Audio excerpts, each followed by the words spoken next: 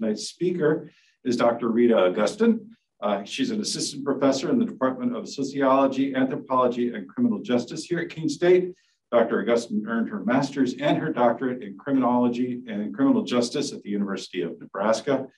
She arrived at Keene State in the fall of 2020, I think that's right. And the courses she teaches here include Intro to Criminal Justice, Corrections, Criminology, and upper level courses in criminal justice like the one she's got this semester in special populations. Her scholarly interests research center around corrections, prison reentry, prison-based treatment, and criminal justice policy. And her talk tonight is going to be called Are All Offenders Created Equal? Examining Special Populations Within the Criminal Justice System. Please help me welcome Dr. Rita. For being here. I know it's a busy time of the semester, so I really appreciate you taking the time to be here. So this is the outline for tonight. So first I'm going to cover what is a special population. I'm throwing that terminology out a lot, so I'm going to go over the definition and give you some examples of some of those populations. Then I'm going to go over a few challenges for the criminal justice system. So we're going to look at police, courts, and corrections. My research mostly focuses on corrections, so that's where I'm going to kind of, towards the end of the presentation, is going to be more focused on that area. And then I'm going to cover one special population that I've done quite a bit of research on, which is older prisoners. And then I'm going to go over a study focusing on older prisoners that I've conducted, and then I'll open up for some questions. So first, what is a special population? So this is a definition that I use for my course, that special populations course that I teach. So special populations are individuals that require special care, treatment, or management within the criminal justice system. So a very broad type definition there. So a special population is just not offenders. You know, I know I put that in my title of the presentation, but it could be anyone that's involved within the criminal justice system. So this could be victims, alleged perpetrators, convicted offenders, which I'm going to focus mostly on.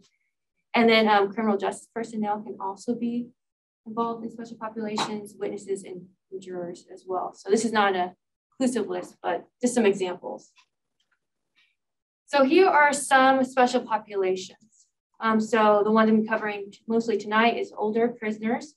But you can see that there are many. And so when you think about these special populations, just think about their interactions from starting with police, potentially all the way through to reentry back into community.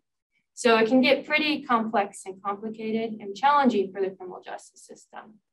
So it's really important to find ways and to reevaluate practices that are currently in use to make sure that we're properly accommodating these special populations. So I'm just going to go over just a few challenges for each section of the criminal justice system. There's a lot more to it than what I'm covering. I'm just kind of scratching the surface just because of the time limit I'm giving here tonight. So, you know, I just mentioned that when we're looking at the special population. So, you know, thinking about interactions with police, imagine being in the courtroom setting, certain accommodations these special populations will need. If they go into institutional corrections, so when I say institutional corrections, I'm talking about jails and prison, and then community corrections could be probation, you know, parole. They might have other things that they are involved with, like intermediate sanctions, which is home confinement, getting residential treatment out in the community, things like that. So when it comes to police, there's a lot of questions that they should be asking themselves. I mean, I know a lot of times you have to make split-second decisions, but some things for them to reflect on is when they come in contact with a person, what needs might that individual have? So for instance, the next question, is there behavior that's coming off as defiant? Is it really defiant behavior, or is it just a symptom of something else? So maybe they're having some sort of mental health crisis. Maybe they are having hallucinations and delusions. That's making it hard for them to concentrate on the orders that they've been given. Or maybe they have an intellectual disability or a hearing impairment. So there's a lot of different factors or behaviors that might come across as defiant, but they really aren't. Also too, looking at the use of force. Are there better ways to handle certain situations or maybe to gain compliance? And also too, with types of force. some force may not be seen as lethal force, but they could be for certain populations. An example of this would be the use of tasers. If somebody has like a heart issue or maybe have a pacemaker, that can be lethal force if that is used. Other things too to consider are there are other agencies that they can collaborate or contact if they're run across a certain individual that may be better for that person to get those services instead of being involved in criminal justice. Another thing too is, do they have the capacity to understand the situation? You know, one part of it being a criminal act is having that mens rea, that guilty mind, meaning they had the intent to commit an offense. So first, do they have the capacity for that? It might be a little difficult to determine that at the time of the incident, but do they have the capacity to understand their rights? When it comes to interrogation, what tactics can be overly coercive to individuals? So certain populations have this urge to please people in authority. So folks that have intellectual disabilities or juveniles, they're really at risk of confabulation, which is they're kind of go along with a made up story or make up a story just so they can get out of a situation or get that approval from the authority figure. All the way down to just even transportation. If somebody has a physical disability, is the back of a police car appropriate place to transport them, or even handcuffing? That can be painful for certain people that have disabilities. And then also just maintaining the dignity of the person. Just a simple thing, just using the proper pronouns could be something as simple as that can really affect the person's dignity. So I'm just gonna look a little bit more into that use of force. So there's a study done in 2016, and what they did, they looked over media accounts of use of force by police, mainly folks who were killed by police. And they found that the stories that they looked at, so down here, the bullet point underneath, there's 2013, and there's 48 stories that they looked at, 2014, 70, and then 2015, 250 stories. So out of those stories that they examined, they found that a third to half of those stories, the people that were killed actually had some sort of disability. So one that brought up a lot of issues right there. One, we're not really having a data set that has been tracking if people have a physical or a mental disability, if they're killed by police, because having those stats could be really useful for training for police officers. And also, trying to find other ways in order to de-escalate situations. And so we've seen that, I'm gonna get to solutions in the next slide, that police forces are starting to do that. So why is this occurring? Why are people with disabilities kind of be seen here being kind of killed disproportionately by police?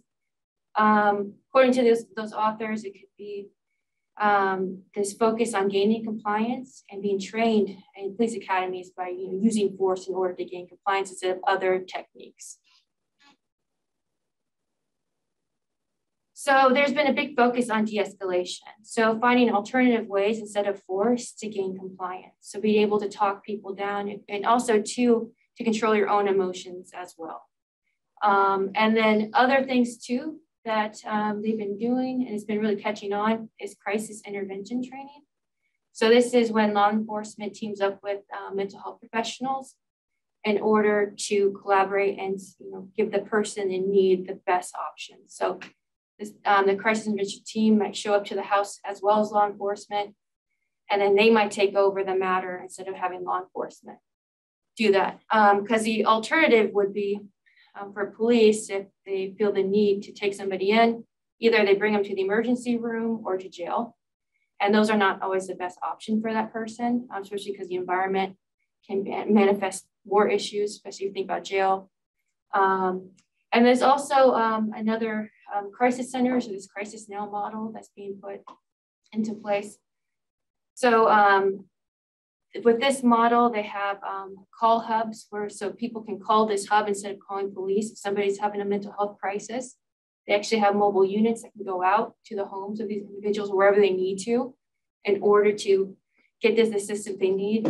And they can actually bring them into these facilities too. They have crisis facilities. And so police too, if they come in contact with somebody that might be having a mental health crisis, they can use these resources as well.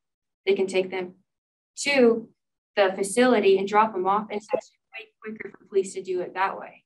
It takes them on average 5 to 7 minutes to drop that person off, whereas in jail, they have to sit there during booking, and the emergency room, they have to sit there until they can be processed in.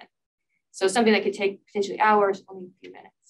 So they found that it's been really cost saving these ways, and then taking a lot of the pressure off of police because they're not mental health professionals. A lot of times they kind of be forced into this role to act that way. And they found that crisis intervention teams, there are about 2,700 communities that use this, and then this crisis now model too is catching on. So some court challenges. So making sure that the people have the appropriate accommodations. So if they have any visual, hearing type impairments, that they're getting the accommodations, they can fully participate in the court process. So again, whether they're the perpetrator or the victim or anybody else, witnesses, making sure that they have those accommodations. A big one is how to mitigate bias. And so I'm going to focus a lot on the next couple slides about bias in the courtroom, specifically for jurors, but there's more potential bias other than just juries. And then how to make sure that they understand their rights and the gravity of the situation throughout the process. If they need any advocacy support within the courtroom, that they're given that. And then again, just making sure that you try everything possible to maintain the dignity of that person throughout the process. So there's been some research done on using mock juries. So this means that they're not actually in the courtroom. People just pretend that they're kind of in the courtroom setting, and they're given different scenarios, and they're asked questions about how they felt about certain defendants or victims. So what they found that, depending on their disability, there can be some negative consequences, but also it can work in favor. If you look at the last one, so more sympathy towards that group. But, this can really affect people's lives. If they're viewed just because of people's bias as more culpable, more dangerous just because they have a certain disability or look a certain way, that's really unfortunate. And they also too, they found that studies of attractiveness. You probably have all heard of cases where defendants have gotten a lot of media attention because people find them attractive, like Ted Bundy, for instance. And so, people can be biased just because they find somebody attractive. They can be find people less culpable. They can get more lenient sentences. But I know it's a subjective attractiveness is, but how does this translate to people with disabilities? Research has shown that people find them less attractive, and that has some really bad unintended consequences for those individuals. And speech patterns. Also, growing up with a speech impediment myself, I know that I not only needed speech therapy, I needed some individual therapy to get over some of my negative emotions that came about. But that can affect too. People find if you're intelligent or if you're just emotionally disturbed, for instance, for stuttering. So it just really shows that bias can really have negative consequences, more so than what people might initially think in the court process. So there's some good news. Judges are there. I know they can have biases themselves, but they're supposed to be monitoring courtroom activity, so we have some sort of oversight. But they also have created specialty courts. So the idea behind this is put people into a court situation where people are working with them that understands their needs and give them kind of a second chance. So this is for kind of minor type offenses. So they'll go through the court process, and the idea is to get their record expunged.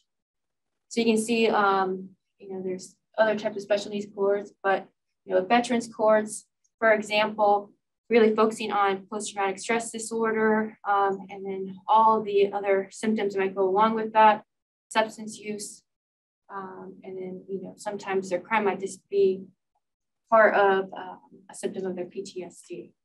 So it's having the understanding and being able to work with that population and giving them a second chance can be really beneficial.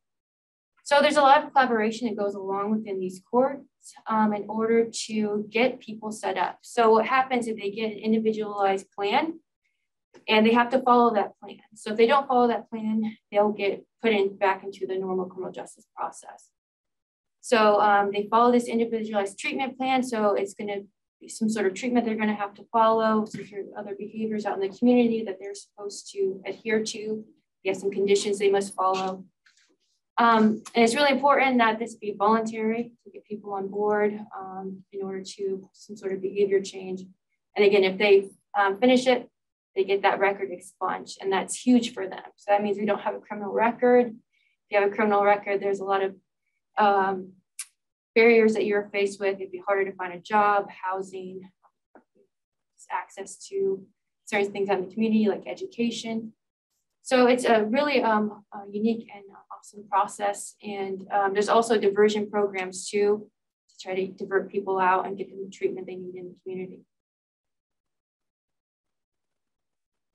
So now we're looking at corrections. So corrections is referred to as a system that cannot save them.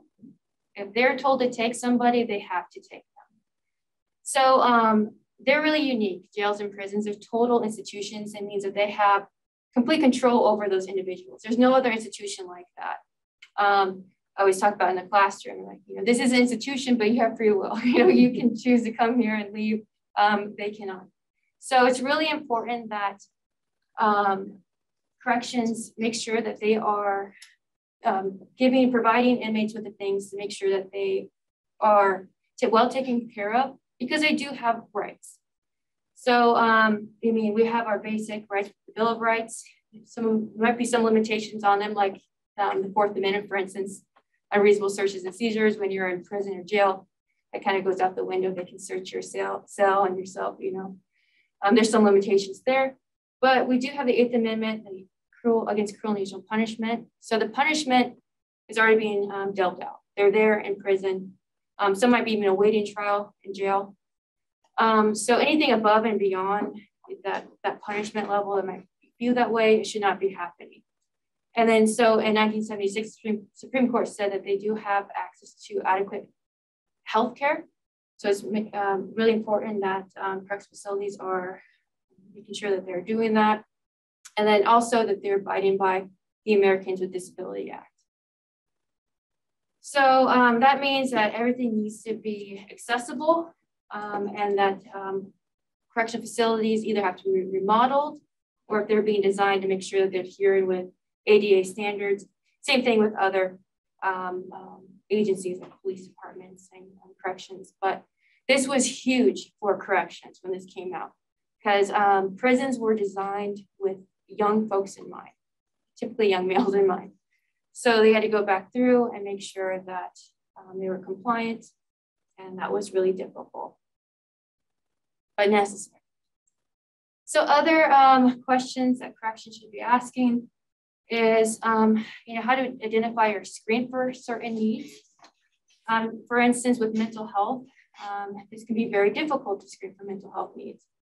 One, if they're not been diagnosed already, but sometimes at the initial screening, so what happens is people are screened for mental health initially, but they might not have symptoms at the beginning or when they're initially screened, and things can manifest and worsen just because of the prison environment. So you think about, you lost your autonomy. You cannot go see people whenever you want to. It's probably noisy, crowded, and that can lead to worsening of symptoms or things to manifest. So it's really important to just not only screen initially, but at multiple time points. And also too, if they're involved in programming or treatment, the goal is to, one, assess for their risks and needs, but those should be going down, their risk and needs level when they're getting treatment, and being able to screen for that to make sure that they're getting the help that they need within prison. Housing, where should they be housed to promote their safety and well-being? If there's any other accommodations they need, how to handle inmate grievances. Some prisons have been putting in grievance kiosks. So inmates can go in and they can just type in their grievance and walk away, so that we don't have to rely on correctional officers to relay the information. Because correctional officers can be really overworked, and they, be told something, and we all happens. We're told something, somebody needs something sometimes, and then we get distracted, and we might forget. They're human. So this kiosk kind of take out that middleman.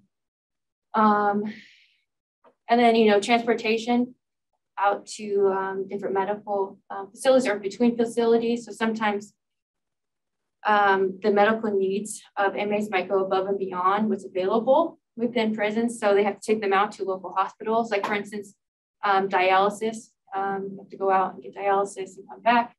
And same thing with like pregnant inmates. If they need to go out and during labor, how best to transport them. So there's been this controversy with shackling pregnant inmates. So some states have banned this, at the federal level is banned, but some states still practice this, where they're being shackled at their legs and they're shackled to the bed too during delivery. And that can really cause a lot of discomfort and get in the way of any emergency type situation if they need some medical intervention right away. So a controversial issue there. And then also too, what programming is available, making sure that people are not being denied access to programming because they have special needs. And so making sure that they have programs available. For instance, in Nevada, the True Grit program is designed specifically for older inmates, because a lot of even the recreational activities within prison are kind of designed for younger inmates in mind that don't have any type of disability. So for instance, in True Grit, they have wheelchair basketball that inmates can participate in. So they're able to do things like that. And then it's making sure that they're ready for reentry. If they have unique needs, then you make sure that they're being accommodated and there's things set up out in the community before they leave. So going back to mental health, making sure folks have their, if they're on Medicaid or Medicare, make sure that that gets kicked back in when they get back in the community, make sure they leave with medication in hand, making sure they have appropriate housing for their needs. So there's a lot of barriers when it comes to reentry in general, but if you add special needs on top of that, it makes it even more difficult, more barriers there. How best to supervise in the community, making sure for live probation and parole, they have specialized units or officers that work with certain populations because they know how to better accommodate. So they kind of divide up cases based on needs so they can better accommodate those populations out in the community. And again, just making sure that people have maintained their dignity throughout the process. So some solutions, really focusing on training, just with police, that de-escalation training, implicit bias training is really important. Crisis intervention, they work with behavioral health. Housing, we've created specialized units. So for instance, like mental health units, geriatric units, so that way they can put offenders with similar needs together. And that way the people on that unit are trained in better handling those special populations, accommodating their needs. Medical equipment could be put in the same units that maybe multiple inmates will use. And then restriction of solitary confinement. There's been a big push because of all the research about how bad being put in solitary confinement for long periods of time is for your mental health. So they put in a process of making sure that correctional facilities are have a paper trail. So why is somebody put in solitary confinement, and have a review process for how long they've been put there, and it's not using that just saying it's for some inmate safety. For instance, transgender inmates typically are thrown into solitary confinement. No, they need to find better housing. They shouldn't be punished just because they're transgender. Other things too, making sure that research is backing up practices or even assessment tools. So we have these assessment tools to determine somebody's risk and need levels, but they need to be tested on different populations and validated. So a risk assessment tool that might work for white males might not work for Indigenous women. So be able to validate those tools. Same thing with programming. Make sure that the programming that we have in place is actually effective. They're not just feel good programs. And then reentry planning and support, making sure we have individualized treatment plans that are doable and they're step out in the community, that we're reaching out with other agencies and making those contacts. The Second Chance Act, they provide funding to correction facilities to promote certain programs to help with reentry. They usually have to partner up with the researcher in order to get those grant funds. I actually worked on that in Alaska. I partnered up with Alaska Department of Corrections. And then this community education awareness. Majority of people, 90% of prisoners are going to come back in the community. So making sure that we have buy-in from the community to accept people and not create more barriers, because if you create more barriers, this could lead to more recidivism. So showing that if we reinvest in these people, provide opportunities for housing and employment, that could potentially lead to secondary crime prevention. And then also it's cost saving. The fewer people we have going back into prison or throughout the criminal justice system, the more money we can save and reinvest elsewhere. So now we're getting into older prisoners. I'm going to go over a background of them. So they're the fastest growing prison population. The baby boomers are reaching their golden age. And so we're seeing different ways people are ending up here. So we have some folks that are committing crimes later in life. So on average, we see about over 500,000 people 55 and older being arrested every year. And we also have these tough on crime laws in the past, in the 80s and 90s, and you see people waiting and sitting in jail because of these long sentences that they were given. And then we also have a conflict within research between correctional facilities on what older prisoners actually are, how to define them. So we've seen studies as young as 40 defined. I know students might be thinking that's old, but that's faculty members. So there's this debate of how to define them. So within the gerontology research, there's this, is it chronological age we should use or functional age? So chronological age is how many years old you are. Functional age is your physiological age. And they have found that inmates, because of the stressful environment they're in, they tend to age 10 to 15 years faster. So somebody who is 40 chronologically could be equivalent to a 50 or 55-year-old physiologically. And then this subset of prisoners are the most expensive. So there's this healthcare crisis going on within the prisons. They cost on average 3 times more to house than younger offenders, and because they have higher rates of chronic illness and disabilities. So they have a lot of unique needs. So early onset chronic medical conditions, this could happen because of just lifestyle choices before prison. So maybe substance use, not having access to medical care, inadequate nutrition, and then you combine that with the stressful prison environment. A lot of them have undiagnosed mental health disorders. The rates of serious mental health disorders varies between studies, but once they looked at it, was about 5 to 20% of older inmates have that, those needs.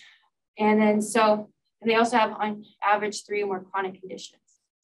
That makes them very, very expensive in order to, because again, corrections has to accommodate. If they know about a health issue, they have to make sure that they take care of it. And then so they have a lot of release risk. So if they've been in jail since the 90s or even recently, their social circles might be smaller just because of their age.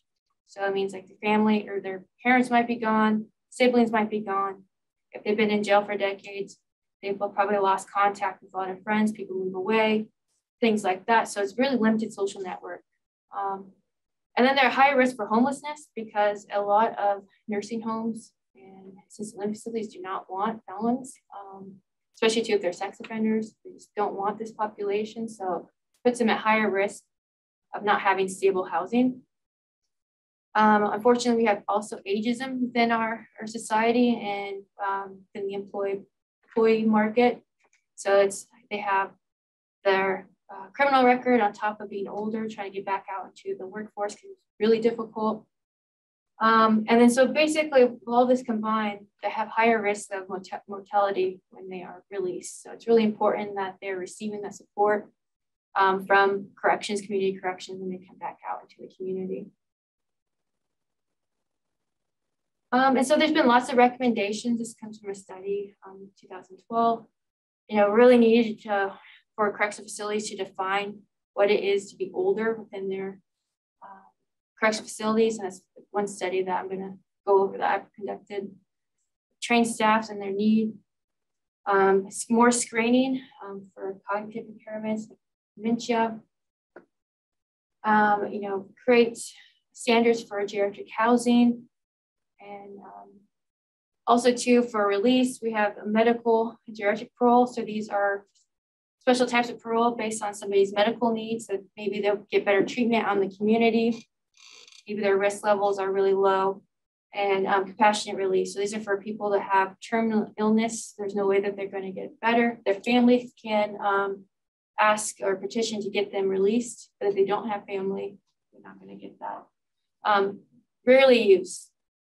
I recently looked at some stats. They said about 83% of the time they're denied compassionate release because it could be because of the type of offense that they committed. Maybe there's a lot of, the victims might not want, or there's just this kind of pushback from the public to release certain types of offenders. And also just to enhance palliative care, so the care for people with serious medical needs within prison. Other designs of prisons, and keeping these special populations, especially older, in mind when you're designing prisons and making it more accessible. Also thinking about cognitive disabilities. If you ever go into a nursing home, you might see the layout of the floor, the carpet, and the walls are painted a certain way. Kind of helps people with those disabilities navigate. So maybe that would be nice for prisons to have units like that. And then nutrition, making sure based off their needs that they're getting proper nutrition. And then victimization risks. Older inmates tend to be victimized, have higher victimization rates because of their physical or perceived physical capabilities. So it's really important for corrections to make sure that they're appropriately housing them and safely housing them, and that correctional officers know about that risk. And then one thing I have a video on is care programs. So hopefully this works.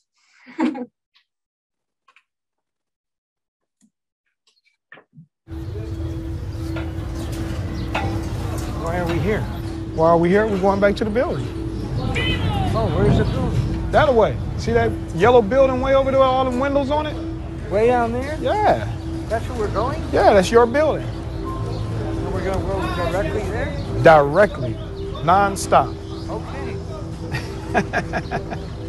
In this environment, they feel afraid, left out, lost, confused.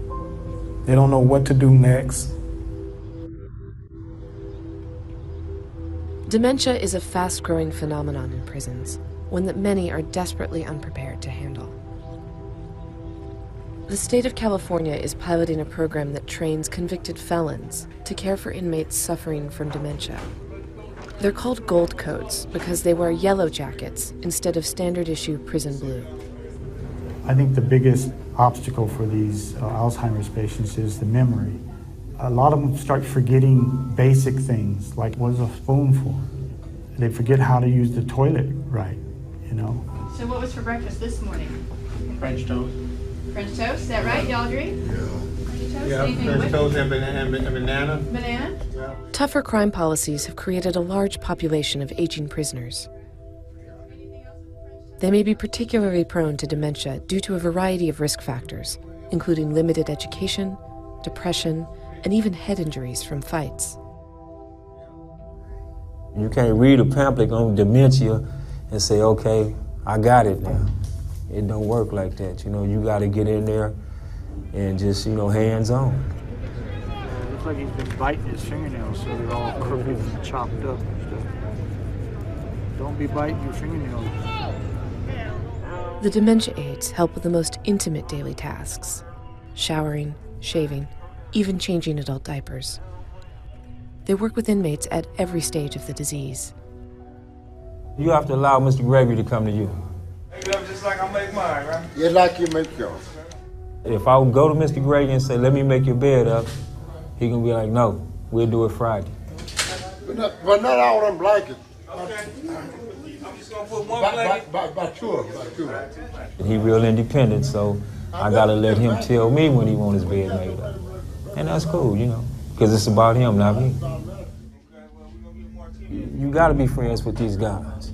You know, it's impossible to just come down here and say, you know what, I got a job to do, I'm gonna do it. It don't work like that. You know, you gotta bond with them, because if they don't trust you, you know, it's not gonna work. The importance of trust among these men may be surprising, given that each of them has been convicted of murder. Many of them are serving life sentences and have been repeatedly denied parole. Samuel Baxter was convicted of murdering a coworker. After a heated argument, he shot him 6 times. I took somebody's life, you know, so I just always run that day back. Was it anything I could have did to change that out, you know? But I mean, the reality is, you know, it happened and I'm here. And I can't change it, you know. As much as I wish I could have, you know, it happened. And that's just something I'm gonna live with the rest of my life, you know.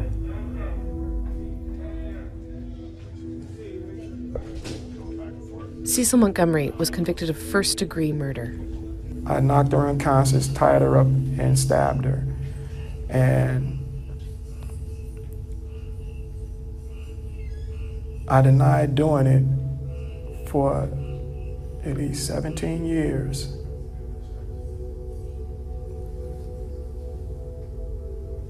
I killed my sister-in-law.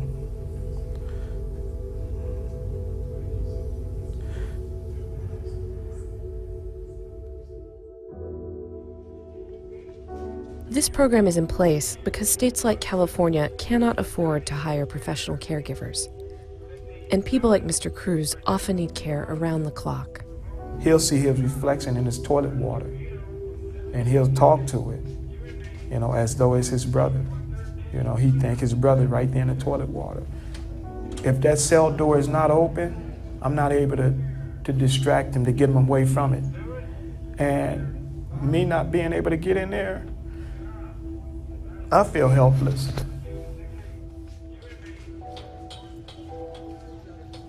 Dementia can make people paranoid or confused, and the strict routine of prison life can exacerbate those feelings. I never take a shower. Matter of fact, you take a shower almost every day. I don't take a shower. You took one the other day. No. Yes, you did. I didn't. Yes, you did. I didn't. I was there when you did it. All right. If that's the truth, then that's Yes, what that's I the have truth. to do. Okay, well, then that's what I have to do. Okay, here, take your socks off first.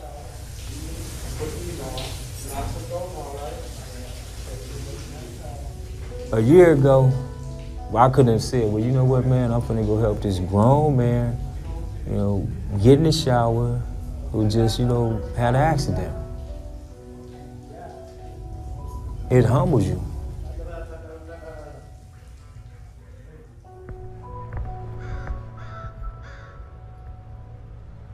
The California prison system would like to transfer demented inmates to nursing homes, but their violent criminal history makes the state reluctant to parole them, and nursing homes hesitant to accept them.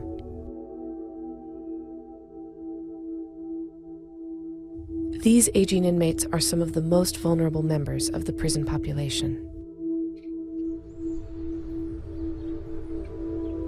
There's predators among these convicts that they don't care whether the guy's sick in the head or not.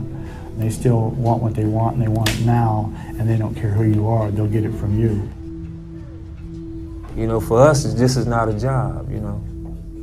This is a part of our lifestyle, you know. We live with these thugs, and that's what it is, you know. You gotta care about them.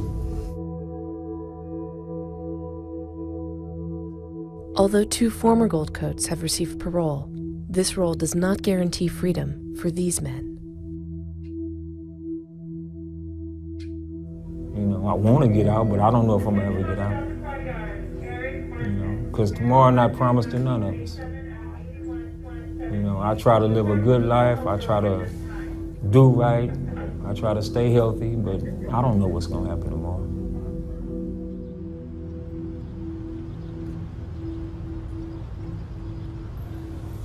It's a long road to recovery, you know, and I'm working on it.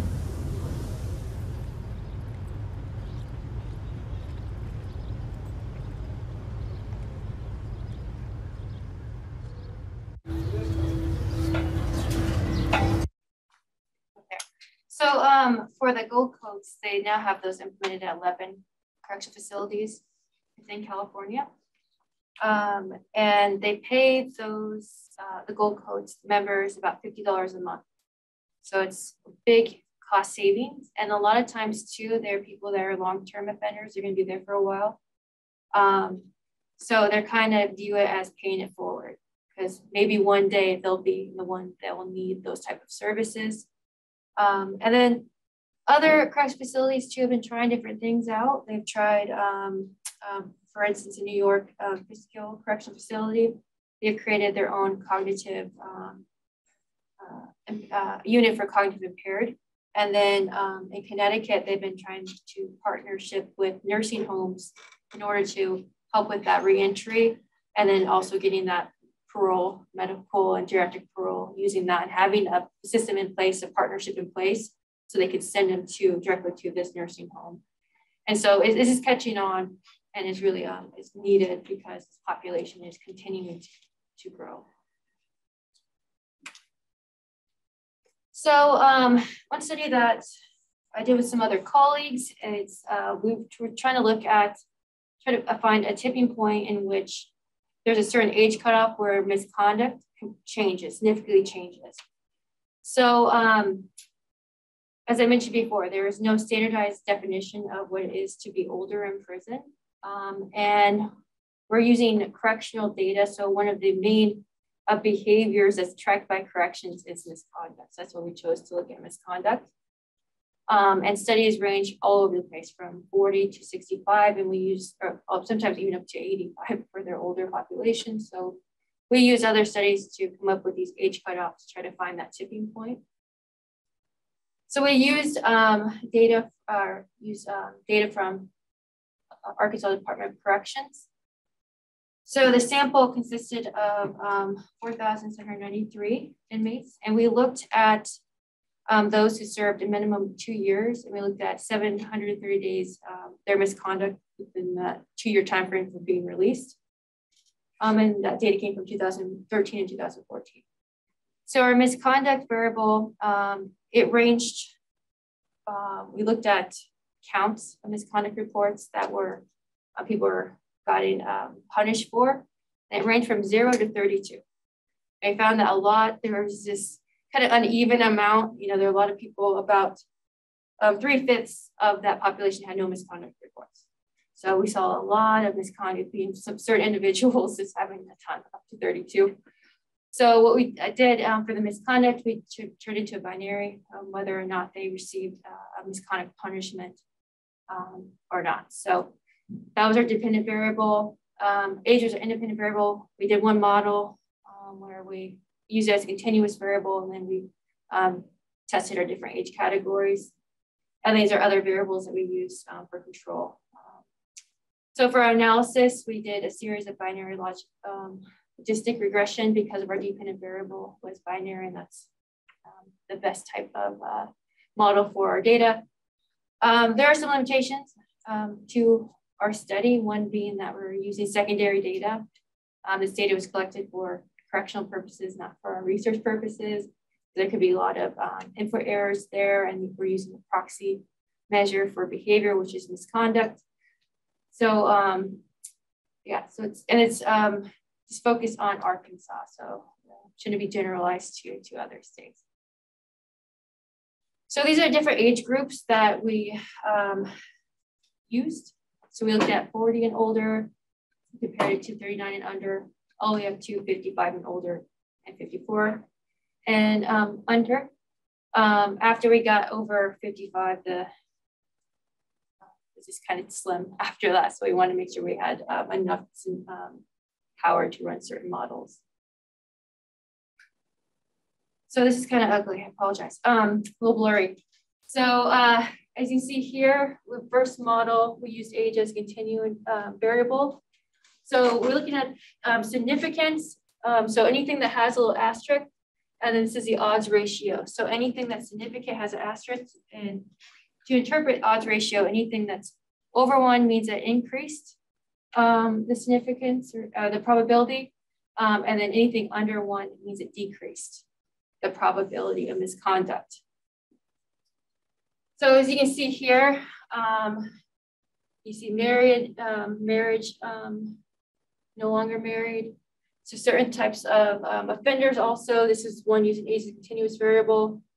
Being a violent offender increased their likelihood or the odds of being involved in misconduct.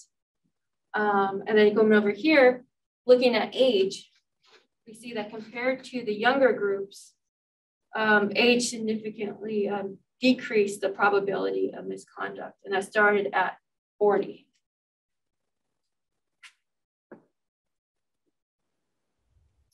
And then looking at the predicted probability of being involved in misconduct, at about 20 years of age, about 51% predicted probability, and then all the way to 85 went down to about 17%. So it means that their likelihood of being involved in misconduct decreased over time. Another ugly table.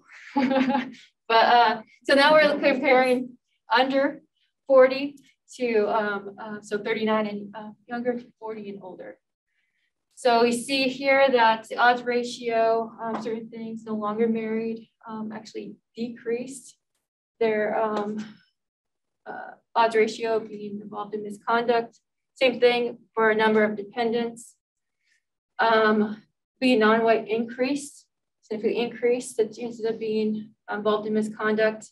Same thing with violent, being a violent offender, property offender, sex offender. And then being a drug offender actually decreased. So that's kind of interesting finding there. And then for the over, we see that being married actually decreased the probability of being involved in misconduct. Education attainment decreased. Being non-white increased. Violent offender increased. Or sex offender increased. And length of stay was significant, but it really much kind of decreased their involvement just slightly. So how was this helpful? So one showing that the tipping point was 40, meaning that the behavior of these inmates changed drastically around that point in terms of misconduct. So this could be useful for the Arkansas Department of Corrections and determining how to divvy up resources and maybe even divide up their inmates. So lower amount of misconduct risk, you can house people 40 and over together. That means that they would have maybe fewer correctional staff that needed in that unit.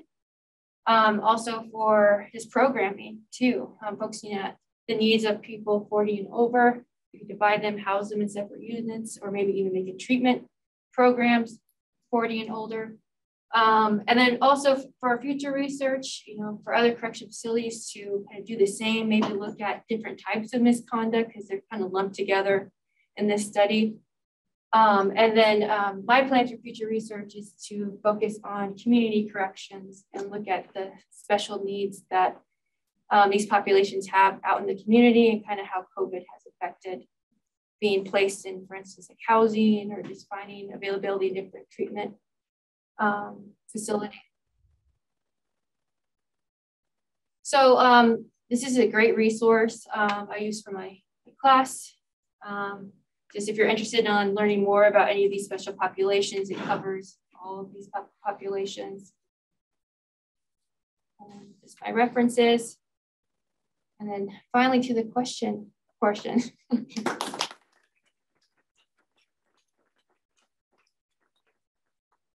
So if we have any questions in the room, and I'd also encourage people that are watching on Zoom to be able to throw something onto the chat if that wants to do. Questions? Anyone? Yeah, I was wondering how widespread the specialty courts are. I've sort of vaguely heard of things like that, but they didn't. Yeah, so I actually have, just because I think I had the number on the slide. Oh, perfect. But I was, talking and I have a lot of content on my slides, so.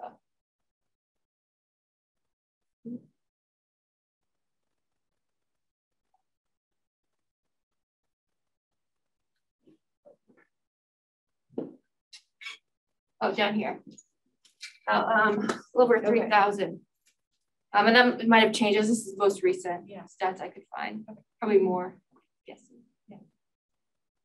Yeah.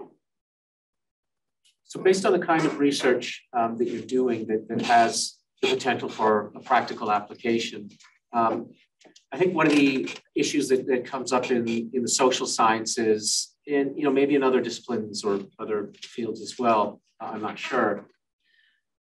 But often, academics will conduct research and they'll find correlations that have meaning, and that information could then have applicability to what I'll call the real world.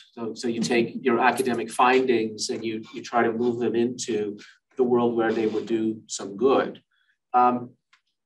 How easy or hard, I think, has it been for, let's say, the work that academics are producing to somehow shift into the realm of reality for the corrections or the whole court system, really, so that someone will say, well, first of all, are they going to read that journal article where the information is hidden in a journal somewhere that they may not have easy access to,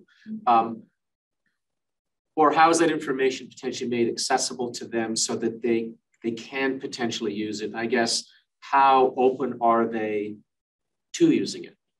Yeah, so a lot of stuff does get stuck in the ivory tower. But there's been a push for conferences trying to get that information out. It's working with Department of Corrections in Alaska. They're very open, and they want to know what they're doing is effective.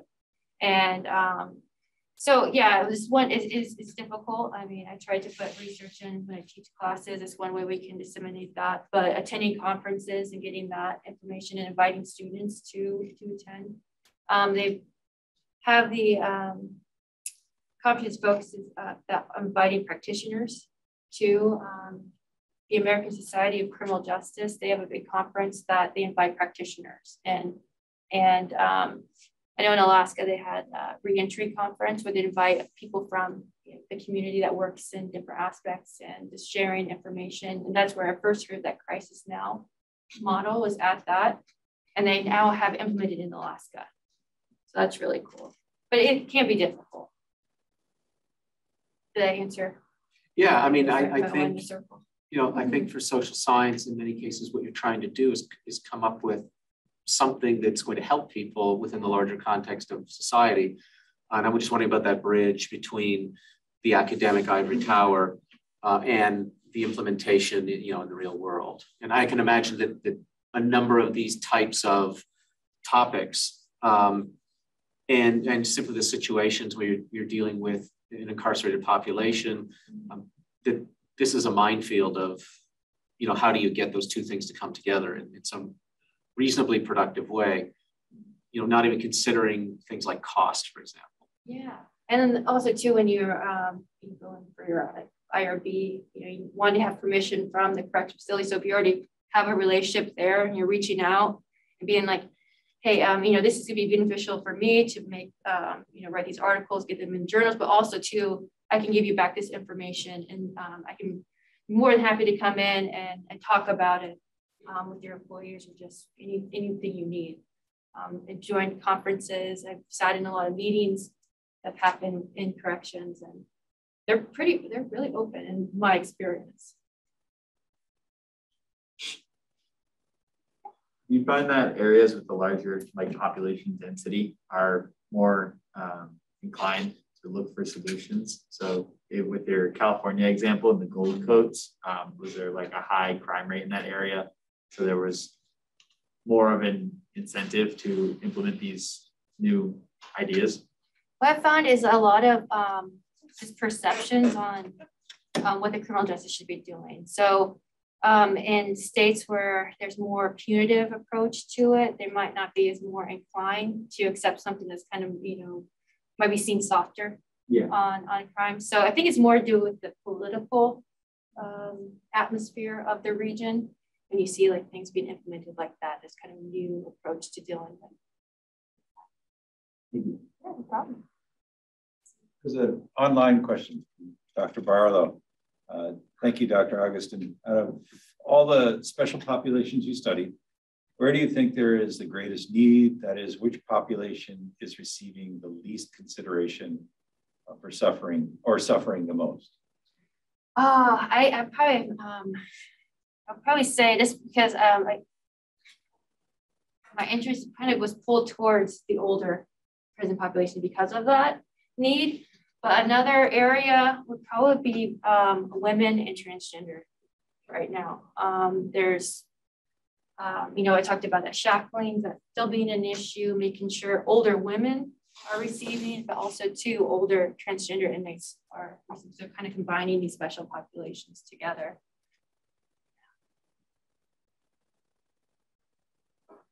I was really impressed with the example you showed with the Gold Coats. And it seems obvious the impact it's having on the inmates who need that support.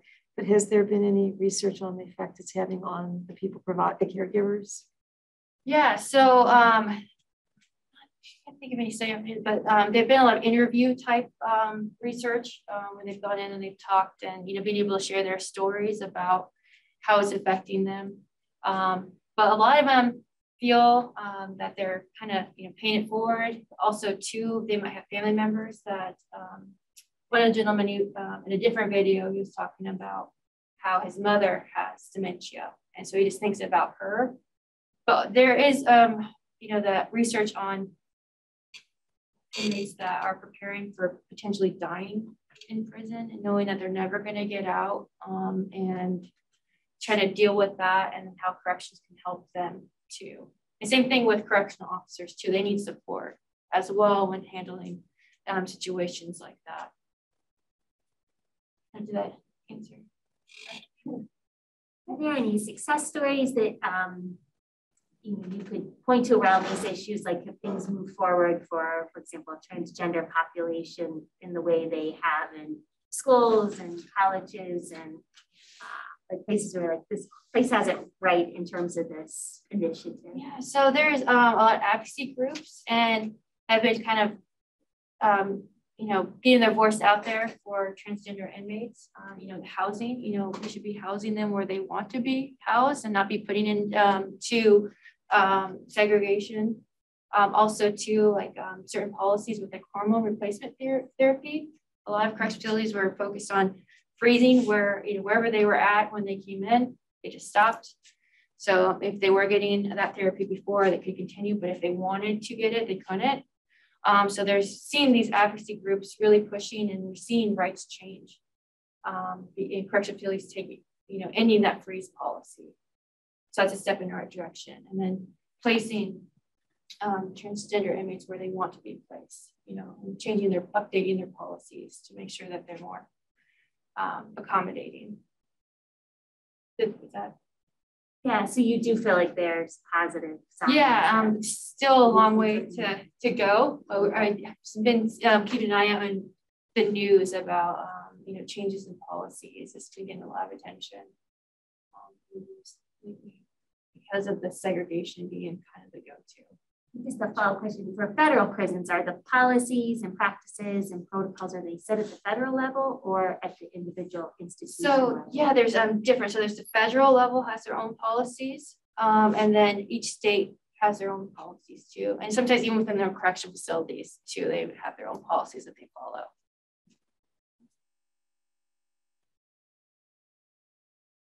So I don't know if you know this, but I'm assuming that all the data that you've been looking at is primarily in the United States.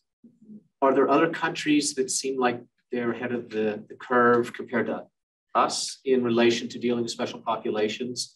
And where are they maybe ahead of us, or where are they more successful in terms of sort of these wide ranges of different populations that have different sort of needs throughout their particular country?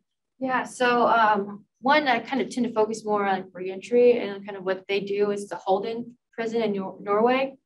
Their design is completely different than a maximum security prison. There's this really good documentary that compares Holden versus Attica.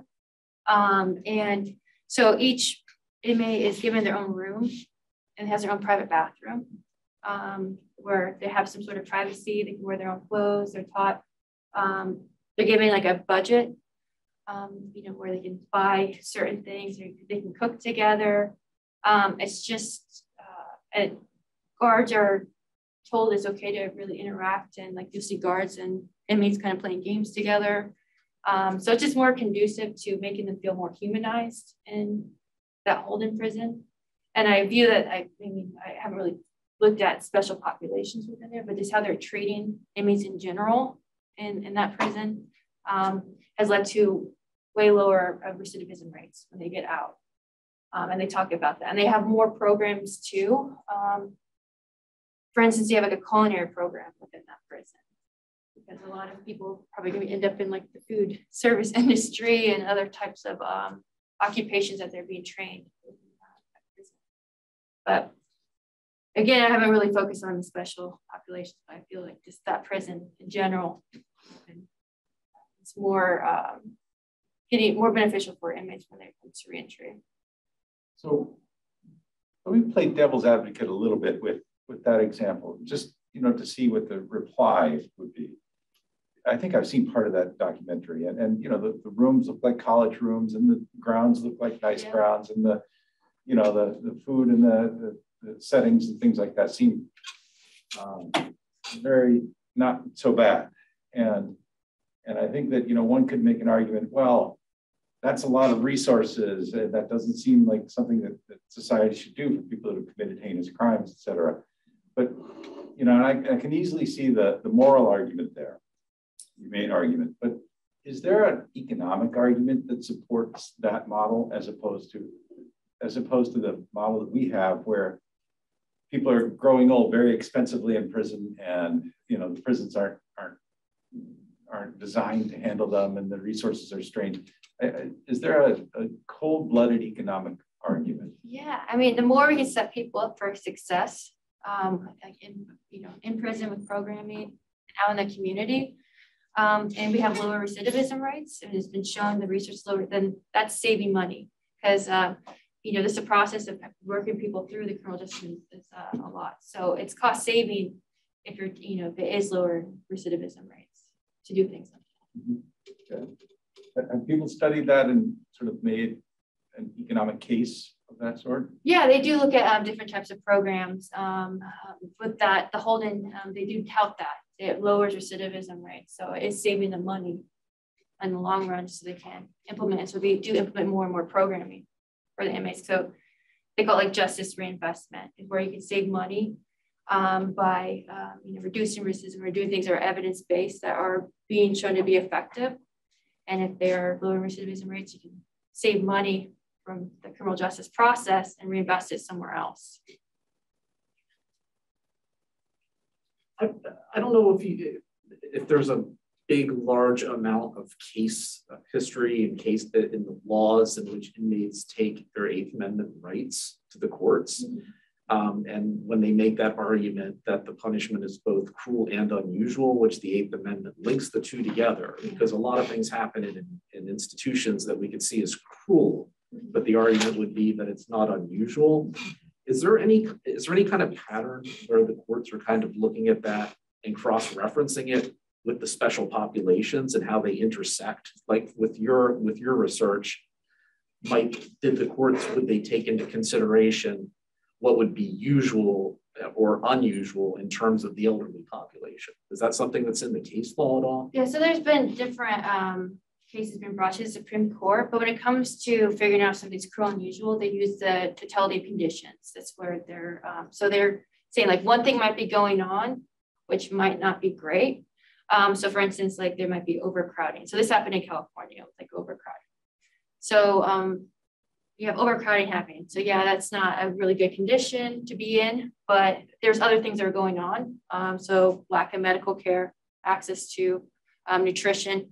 And so when the court looked at all of those conditions together, they're like, yes, you need to do something about this overcrowding. That's why, I believe it's 2011, there's this panic in California that you need to reduce your prison population because it is deemed cruel and unusual and make some changes. So the court can step in, but they're usually going to look at, and you have to show that there's a problem within that facility. So you can't just use stats and say, hey, you know, overall we're seeing this issue, but you have to prove it's happening within that facility for them to step in. Other questions? Okay, well, Rita, thank you very much.